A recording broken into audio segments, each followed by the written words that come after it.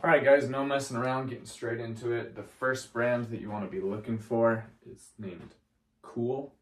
It's K-U-H-L. We got that tag right there printed on.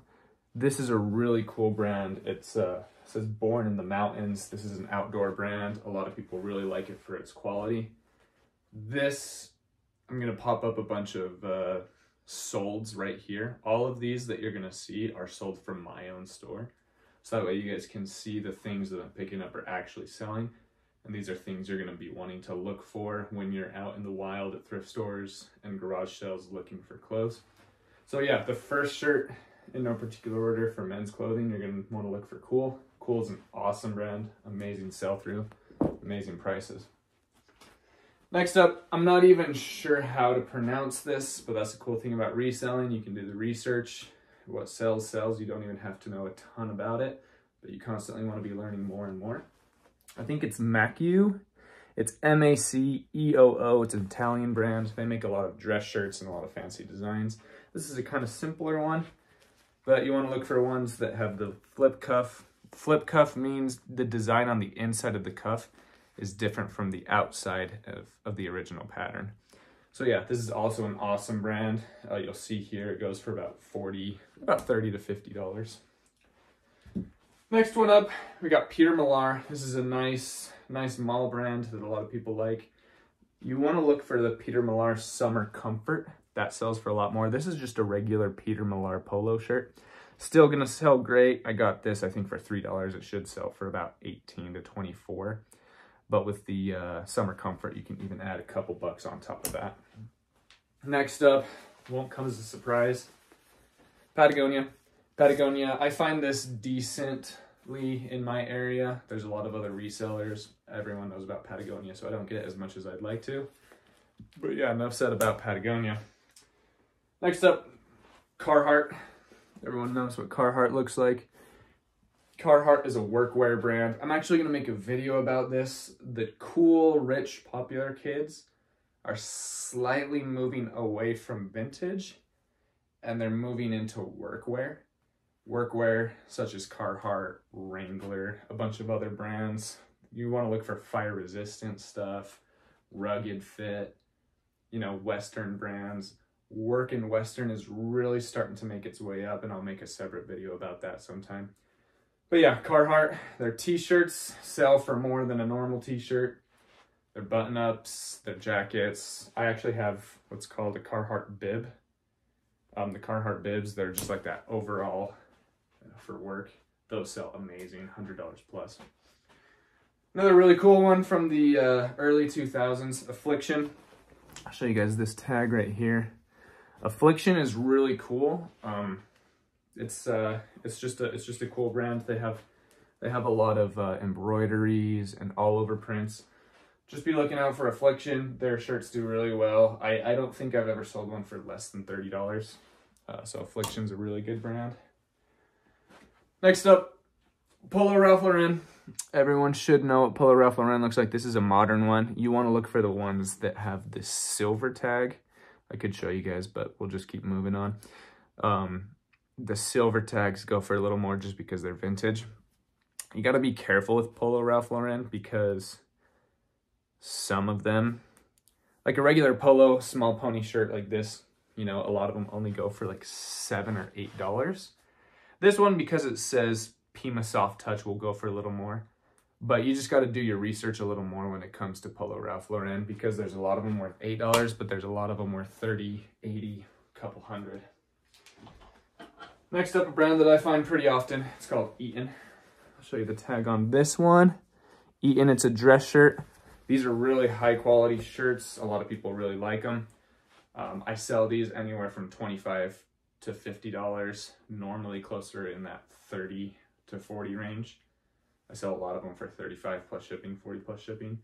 Eaton, definitely a brand to be on the lookout for. I didn't know about this one when I first got into selling shirts, but I quickly felt the quality of it at a thrift store one time, and that's all I needed. And now you look it up and you know that Eaton sells really well.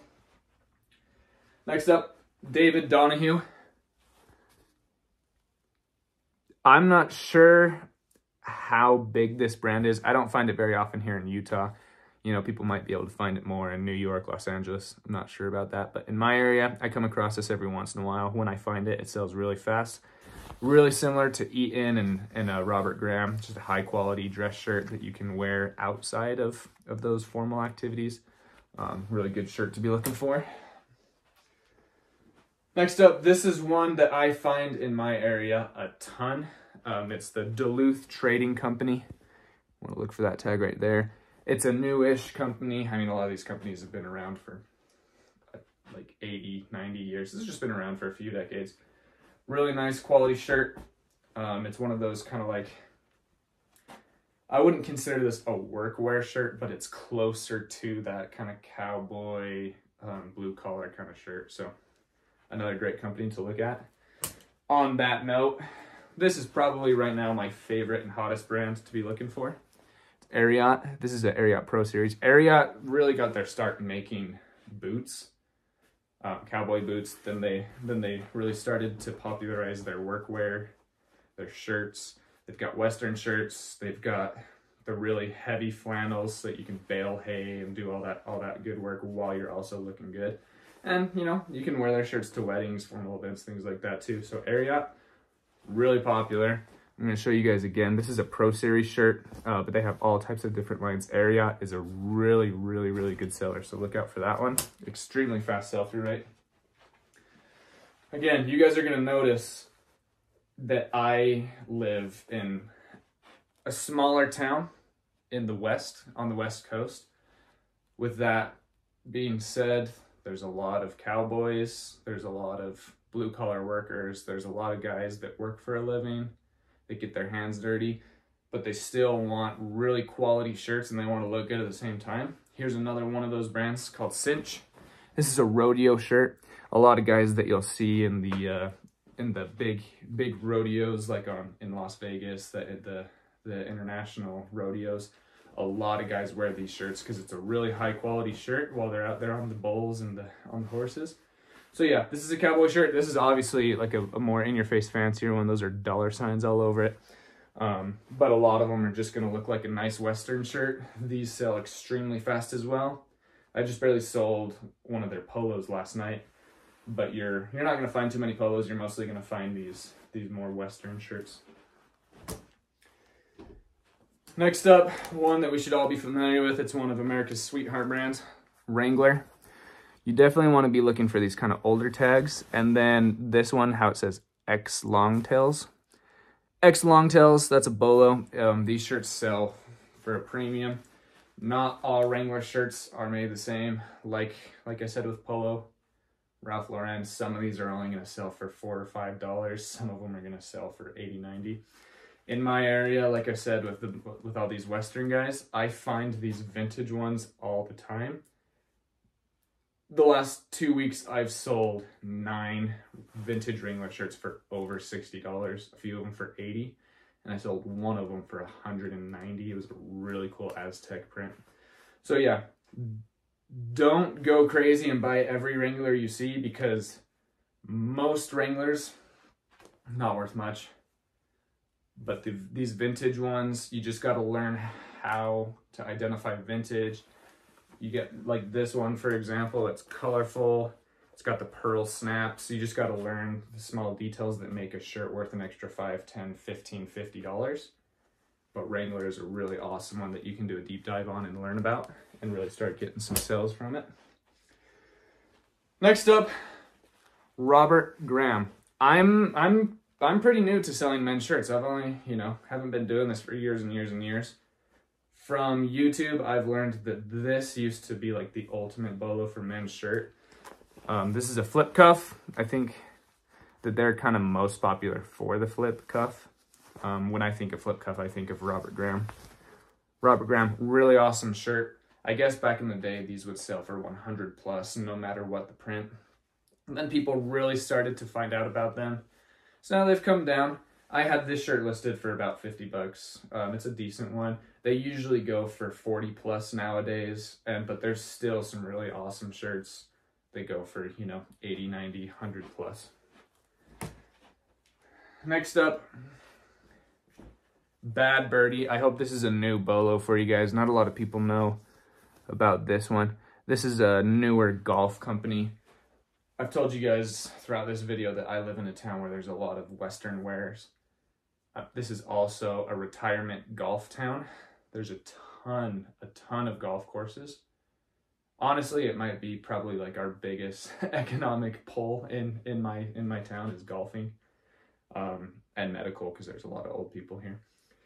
But yeah, golfing is awesome here. Bad Birdie. This shirt, even with this random logo on the side. Oh, pro tip real quick, don't be afraid of random companies stitched into arms of golf shirts.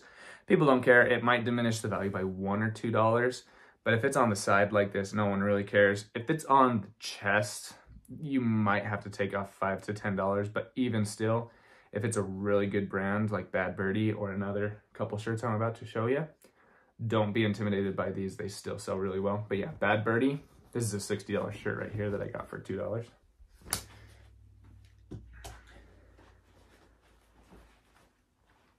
Tommy Bahama.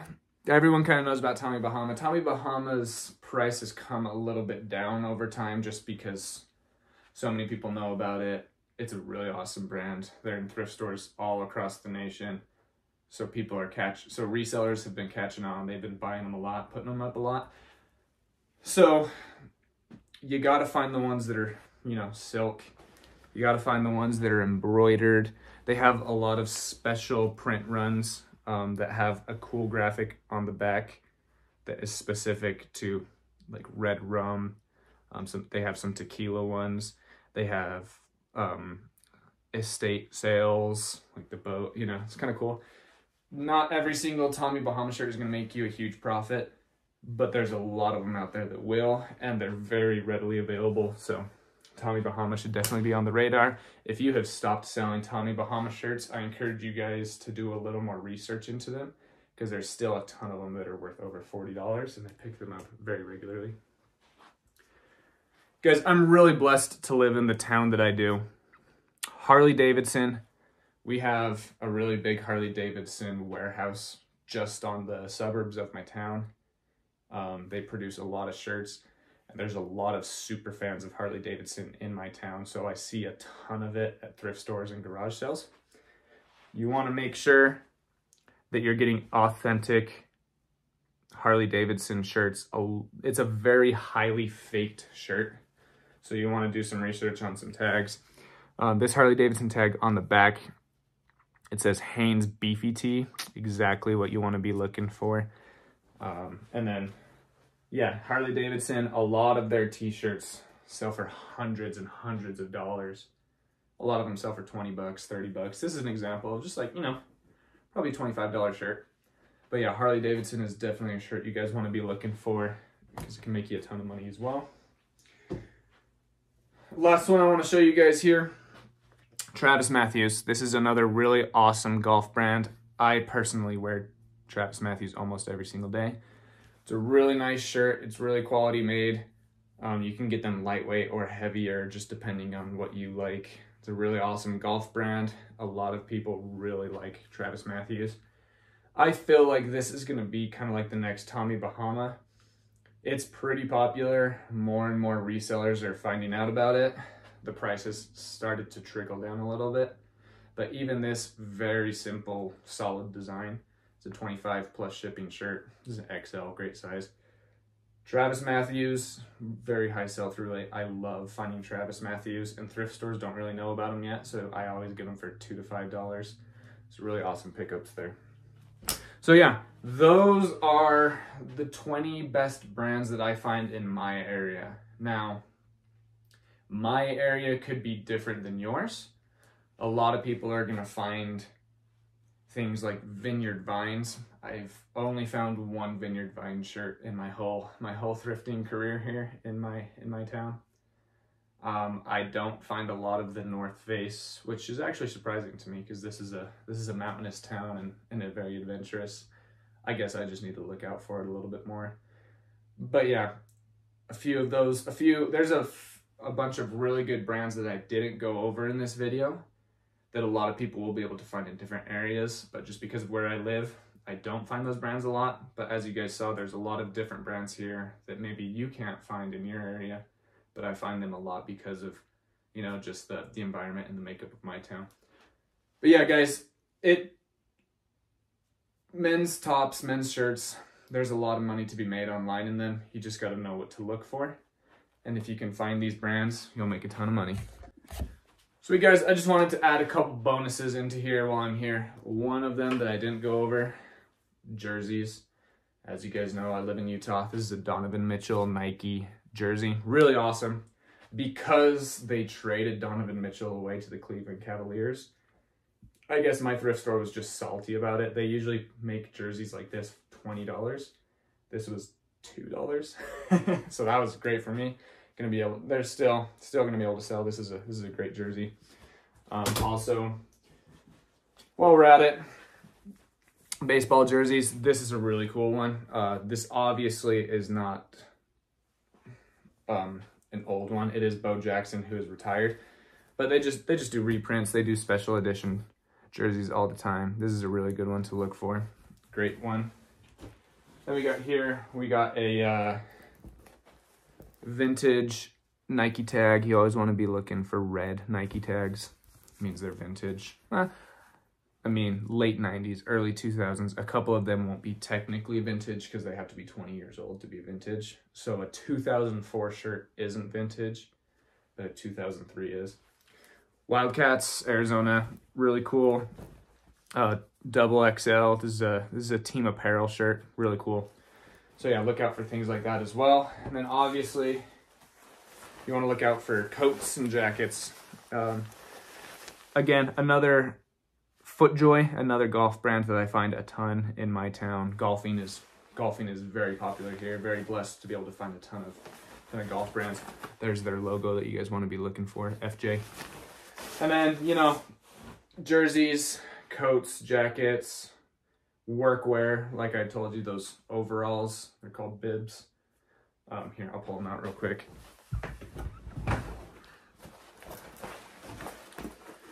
Got these at a yard sale. On that. Right there, the Carhartt. I'll sell these for a minimum of $50. If I'm patient, I can put them up for $100. I'll get 80 plus for these. But if I put them up for 50, they'll sell immediately. So don't limit yourself to just polos or just t-shirts or just button-ups. There's a lot of different stuff out there that can make you a ton of money. But yeah, these are a couple things that you guys want to be looking out for. And then guys, just lastly here, I wanted to go over just a couple of tips. A lot of people think it's very necessary to iron and steam these shirts. It's not. People really don't care. And some people swear by it. Oh, I steam this, it gets me an extra $5 to $10 per sell. That's cool. That's cool. If you want to do that, you can do that. But when you're processing hundreds of shirts and you're taking the time to steam every single one, you're adding hours and hours and hours of processing time to your business when you could just be finding and listing more shirts. So if you guys check out my eBay account, you'll see some of my shirts, they have wrinkles. Some of my shirts, they're not the perfect presentation of a shirt, but dude, if it's a good brand, it's gonna sell. People are buying used clothes. They're not expecting perfection. And the people who are expecting perfection is probably just gonna be a return anyway because they're buying used clothes online and they have that great expectation that it's gonna be perfect when it's not. You don't have to waste hours and hours prepping clothes. Get them up, go out, find more, get those up too. Another thing you guys wanna do is you wanna get a measuring stick. There's this, I'm not affiliated with this group, but there's this reseller ruler. You can look them up on Instagram. I'll go grab it for you right here so you guys can take a look. Reseller ruler, if you're watching this, reach out to me. Let's get an affiliate program set up. But yeah, here it is right here. It's called the reseller ruler. You're able to just put this on a shirt to get the pit to pit measurement. And you can see how long the shirt is all in the same picture. So that's a really cool thing to use right there. If you don't want to spend money then you can just take 2 photos.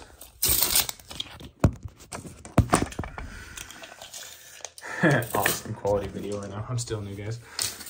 You can just take 2 photos with a measurement from pit to pit, and then that one. And then one last quick tip, when it comes to selling clothes online, do flat rate shipping. If you do calculated priority shipping on these coats and these things, like it's gonna be like $17 sometimes, and people they're just not gonna pay that. So what I do is anything less than 14 ounces, I ship out for $5.87. I usually make about 50 cents off of the shipping, which is awesome.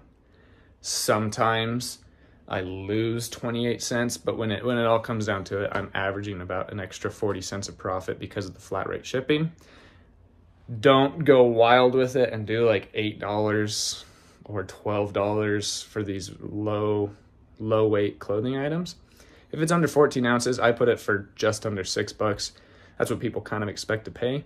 Then if it's over a pound, I am a little high on this one. I put $9.95.